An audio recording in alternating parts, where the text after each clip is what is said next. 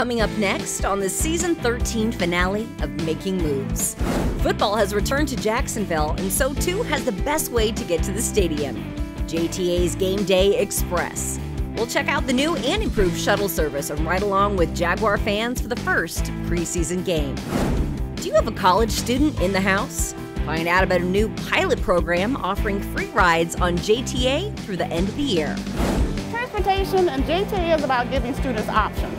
So with this pass, students have the option to use it once a week, 5 times a week, or even on the weekends to go to their job. JTA is offering up $15,000 in signing bonuses to new driver candidates. Find out what has the authority opening its wallet and how you can grab your piece of the pie.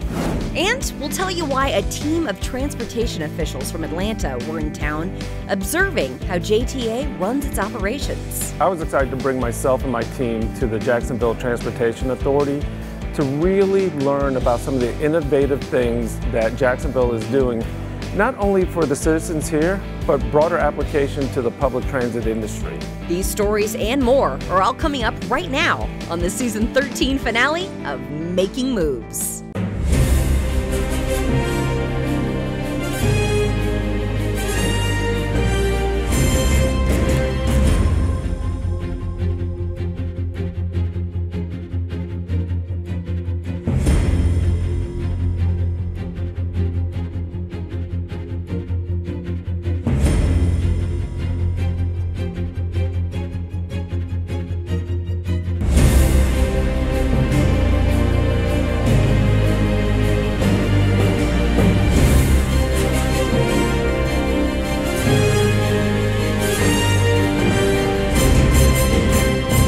Hello and welcome to the Season 13 finale of Making Moves. I'm Bill Milnes. Thanks for joining us today.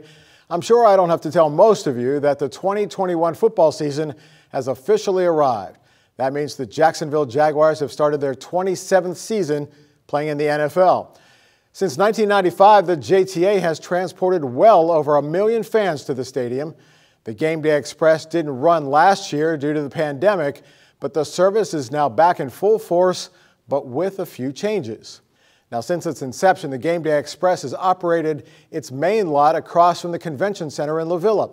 That space is now being readied for the construction of 91 two-story townhomes. So the JTA signed an agreement with FSCJ to move its primary Game Day Express lot to the school's downtown campus. The FSCJ lot is one of 5 lots where fans can pick up the shuttle. Other locations include the Kings Avenue parking garage on the South Bank, JTA's park and ride lot at Phillips and JTB, JTA's Armsdale park and ride facility near Lem Turner and I-295, and at Wingate Park on Penman Road in Jacksonville Beach. Another new twist to this year's service is that it is now a cashless system. Passes for the Game Day Express are now purchased exclusively on the free MyJTA mobile app. Season passes to all 8 home games are now only $50 at all locations. You may remember that season passes for the suburban lots were previously $90. That's a 45% discount.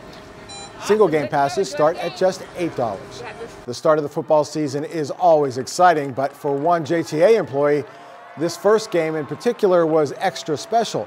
Bus operator Kendarius Fitzpatrick had the honor of delivering the game ball to Jacksonville Jaguars mascot Jackson DeVille before the game. Now that is exciting. If you haven't been down to the sports complex in a while, you might be surprised at what you will and won't find. The elevated Hart Expressway between the bridge and the eastern portion of downtown is now completely gone. The expressway made travel easier, but by most accounts was an eyesore along the riverfront. So the Curry administration used federal grant dollars to tear down the structure, and in mid-August, new ramps from the Gator Bowl Boulevard to the bridge were open to traffic. The $39 million project began more than a year ago. Plans also call for new ramps from A. Philip Randolph Boulevard to the Hart Expressway near the Shipyards property to complete the project. Now, Jaguars owner Shad Khan has proposed a new $441 million riverfront development with a Four Seasons hotel and condo complex, offices, an upgraded marina, a sports medicine facility, retail, and a parking garage where the elevated expressway once stood. In other news, as the deadly Delta variant of the coronavirus continues its assault on Florida, Thousands of citizens here in Northeast Florida remain unvaccinated. Here's a snapshot of the county-by-county vaccination rates as of August 12th. St. Johns County is far and away the best performer so far, with nearly 70% of its residents vaccinated, while Baker County lags far behind with under 40%. Duval County is at 56%, St. Johns County, as we said, just under 70%, Clay County 49%, Baker at 38%, Nassau County at 58%. JTA continues to be a major player in the effort to get as many citizens in Duval County vaccinated as possible. The authority's Wellness on Wheels mobile vaccination buses have provided nearly 10,000 free vaccinations to local residents. The Wellness on Wheels initiative is a partnership with Agape Family Health and has garnered recognition from around the country for its efforts. Now JTA is doing it again with a new partner, Uber. Uber Florida's Senior Public Affairs Manager, Javier Corioso, said in a press release announcing the program that transportation should not be a barrier to vaccine access. Working with the Jacksonville Transportation Authority, we are proud to support their Ride to Health efforts to significantly boost access to COVID-19 vaccines by providing transportation to and from vaccine appointments. Through the end of September, Uber is providing free door-to-door rides to and from any COVID-19 vaccination site in 10 neighborhoods with limited transportation access. Uber is subsidizing 100% of the cost of approximately 4,000 rides. Now here's a list of the 10 local zip codes that are eligible for the free Uber rides to a vaccine site. They include 32202, 04, 05, 06, 08, 09, 32218, 1920, and 32254. JTA CEO Nat Ford said the Ride to Health program was created to improve access to critical pandemic resources in our community. This program builds on that mission by ensuring underserved areas disproportionately impacted by the pandemic are not left behind as our city moves forward in getting vaccinated. The program will run through Thursday, September 30th. Trips can be scheduled any day between the hours of 7 a.m. and 6 p.m. at no cost to the customer, as long as the trip is under $25. You will need to fill out the Uber application. The application is required to claim your trip voucher and can be downloaded from both the Apple and Android application sites. Up next on Making Moves, Eugene Lindsay is back with tips on prepping for an evacuation and how JTA prepares to weather the storm without losing its fleet. We ensure that all of our buses and fuel tanks and above ground storage fuel tanks are full. And we prepare our satellite locations if we need to use them. We have 2 satellite locations where we can store and stage buses. Then we'll find out why some Atlanta Transit executives made the trek to Jacksonville to check out how JTA operates. I was excited to bring myself and my team to the Jacksonville Transportation Authority to really learn about some of the innovative things that Jacksonville is doing, not only for the citizens here, but broader application to the public transit industry. That's all next when Making Moves continues. Hey, Dad, I need your help asking Jessica to prom.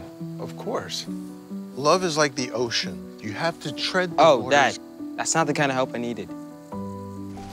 Hey, Jessica. Will you go to prom with me? Yes. You don't have to be perfect to be a perfect parent. Thousands of teens in foster care can't wait to share their first with you.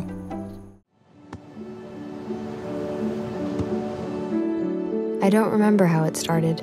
Go to that. Our back and forth. It always came back. Dad! You probably don't remember what you told me, That was perfect. but I heard every word.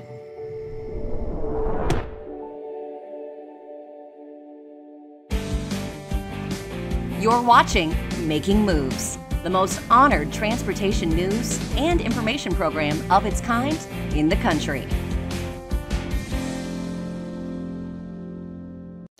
Welcome back to Making Moves. On our last show, Making Moves senior correspondent Eugene Lindsay gave us a refresher course on how to prepare for the next big storm. And if you've lived in Florida for more than a week, you already know that there is always a next big storm. And there's also the chance that you may have to evacuate your home and go either to a shelter or another safer location. Now, in part 2 of his hurricane preparation series, Eugene tells us everything we need to know about evacuating and discusses what JTA does to protect its fleet and facilities in the event of a hurricane so that transportation is always available after the storm is gone. A hurricane with its massive winds and torrential downpours can be devastating, leaving in its wake flooding and destruction. Once there's a threat of a hurricane in the forecast and its path focused on your neck of the woods, you'll definitely want to be prepared. Helping to prepare you for the best possible experience before, during, and after the storm, the Jacksonville Emergency Operations Center is on the front line when it comes to monitoring the storm's path and strategizing the most effective plan to keep you safe. We get information from the National Hurricane Center and then from our local National Weather Service office in Jacksonville that helps us understand what the local impacts could be. Steve Woodard, director of the Duval County EOC, says they began monitoring a potential hurricane as soon as a disturbance formed deep in the Atlantic. When a tropical system sets its sight on the North Florida region and the First Coast, the EOC becomes active. As the storm gets closer, we'll bring more people into the Emergency Operations Center representing all the various city agencies and departments, some of our federal partners and state partners. It all happens right here in this room. The mayor of Jacksonville, along with mayors from Baldwin, Atlantic Beach, Neptune Beach, and Jacksonville Beach, all gather with representatives from various city agencies, the military, and JTA. This space becomes a literal think tank. Their primary focus is to keep the entire community as safe as possible during a storm. From Public Works to the Sheriff's Office to JFRD, the Electric Authority, JTA, the Airport Authority, our federal partners from the military bases, U.S. Coast Guard. We bring all those people here to the Emergency Operations Center where we can coordinate our activities and make sure that our plans are good and then execute those plans. We work with school board very closely as well to set up our shelters, most of which are in schools, and then that's where JTA comes in to help us with that part of the evacuation plan with shelters. And to ensure that JTA is ready to roll and assist during an evacuation, getting people to and from shelters, transit officials say they too have to make sure their own preparedness plan is intact. We still start to prepare very early, even through the off-season of hurricane season, making sure our plans, policies, procedures are all updated every year. And once we do think that a storm is coming, we ramp up our preparedness activities. We ensure that each department and division is ready to staff its locations as necessary. We ensure that all of our buses and fuel tanks and above ground storage fuel tanks are full. And when the order comes to evacuate, the JTA is ready to help move people out of harm's way. When the mayor calls for evacuations, the JTA has predetermined pickup spots throughout the city that the residents can go to be transported to a shelter, whether it's a special needs shelter or a general population shelter. Gerasi says those pickup spots are located at various schools throughout the city. People needing to evacuate to a city shelter will be picked up there by a JTA bus and taken to appropriate shelters designated by the EOC. And folks needing the facilities of a special needs shelter must register with the city, and a JTA Connection paratransit service vehicle will come to pick you up. And Woodard reminds us that if you do find yourself needing to retreat to a shelter, be sure to bring your hurricane supply kit along with you. Having all of the necessary materials that you need to bring with you to a shelter, your medications, insurance papers, other important documents, food, water, that you might want to bring with you when you're coming to a shelter. And because of the COVID-19 pandemic, the shelter environment will be just a bit different than previous experiences. And in general, we'll be providing more space for people, whereas in the past, people have been allocated about 60 square feet, which isn't a whole lot. We'll be expanding that to over 100 feet to give people a little bit more room so they feel more comfortable in the shelter. And when a hurricane looms, the JTA can take measures to protect its fleet if necessary. The buses can be moved to other satellite locations. So once the storm passes, mass transit can resume operating as quickly as possible. And here's something that many of you may have seen in your mail. It's the City of Jacksonville Preparedness and Response Guide. Woodard tells me that over 430,000 of these were mailed to residents in Jacksonville and is also available online at jaxready.com. And if you turn to page 22, there's information about the JTA and the transit services we provide when an evacuation order is given, and also how to get in touch with us if you have any questions. And Bill, Woodard recommends that everyone take a serious look at this and be sure to keep it handy. Bill? Great advice, Eugene. Thank you as always. Now, the fight to find qualified employees continues in every sector of today's job market. Everywhere you look, you will see help wanted or we're hiring signs. And the JTA is not immune to those needs, especially when it comes to the need for professional bus drivers. So JTA has upped the ante in its search for the best drivers available. Along with its generous health care and benefits package, the authority is now offering large signing bonuses to new driver candidates. Qualified candidates can apply at jtafla.com for upcoming training classes. Now, JTA is well known throughout the U.S. for its innovative ideas. Cities across the country have contacted the authority to learn and understand how it completely changed its bus operations in what it called route optimization. And as we've chronicled here on Making Moves over the past 2 to 3 years, other transit agencies are tapping into the JTA's system of excellence, especially when it comes to autonomous vehicles. So it was no surprise when a group of transportation executives traveled to Jacksonville from Atlanta last month to see exactly how JTA does things. So this is our construction capital programs area, system development, planning, as well as automation. For this group of men and women, it was more than just a tour. It was a time of discovery. And that's why we wanted to come, because we want to see and experience it for ourselves. They're executives with the Atlanta Region Transit Link Authority, also known as the ATL. They made the decision to make a 2-day fact-finding trip to the JTA with the goal of seeing everything, and we mean everything. Leaders say it was an opportunity to listen, learn, and lead the way for important advancements in their own community. It's been our experience that JTA has sort of begun to cross that threshold already and doing some pretty innovative, interesting, cool stuff, honestly, and we wanted to come down here and learn from what you all are doing. While it may not initially seem like Jacksonville and Atlanta have a whole lot in common, this group says not so fast. When we think of Metro Atlanta, there are a lot of similarities geographically. So learning how JTA serves the citizens over such a broad geographic region has direct applicability to the type of work and planning we do in the Atlanta area. In fact, it's the common challenges and needs between the two cities that make this trip that much more important to ATL leadership. One example is pedestrian safety and the work that JTA continues to do in this area. And you can see it all around me here on the South Bank with this Road Diet project. Because where you say that Jacksonville is like on the top of the charts for pedestrian accidents, well, we are too in the state of Georgia, and particularly within the county in which I serve.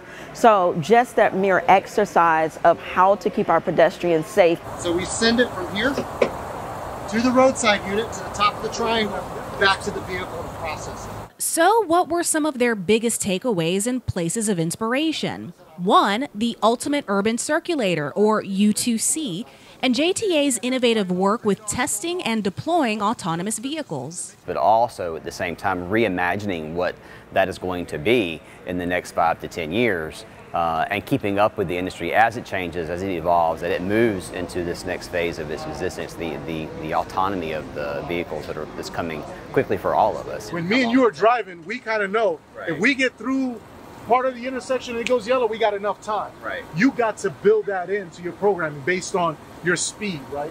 And then there are the regional partnerships that stretch beyond JTA, impacting the region at large. Everything from the Express Select service to some of the partnerships, even with the school systems, on STEM technology and STEM knowledge. So not only looking at things that will serve Jacksonville, but really are advancing the industry. Finally, they say it's the people, dedicated employees who work with the big picture in mind. Thinking about how what is being done here can support transit and the automotive industry broadly. They're not just focused on solving their own problems, they're focused on trying to solve our collective problems.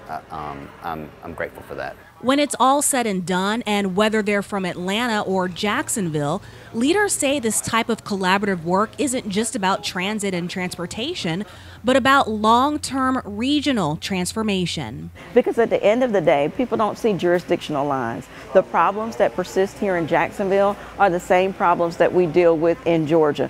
And when we can come together and bring solutions to the table and bounce ideas off of one another, it's going to create a phenomenal future for us collectively. I'm so excited. Executives with the ATL say as much as they enjoyed coming here to Jacksonville, their hope is that one day they too can host visitors from JTA in their city.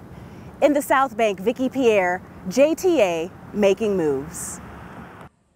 If there's one constant about being a college student, you're likely broke most of the time. And that can make it difficult to get to the places you need or want to go. Places like school, shopping, the beach, and visiting your friends. Now, a new pilot program from the JTA can help you with your travel needs. And it's not only fast, it's also completely free. Transportation and JTA is about giving students options. So with this pass, students have the option to use it once a week, 5 times a week, or even on the weekends to go to their job. To be eligible for the free ride program, you must be a full-time or half-time student at any one of these colleges or universities: Jacksonville University, the University of North Florida, FSCJ, Edward Waters College, Trinity Baptist College, and Chamberlain College. With our partnership with ID.me and Token Transit, students can register for the program. Once they complete the eligibility process, then they will receive a free pass on their phone. To get the free pass, students will register with ID.me at tokentransit.com/Jacksonville/college to verify their college enrollment.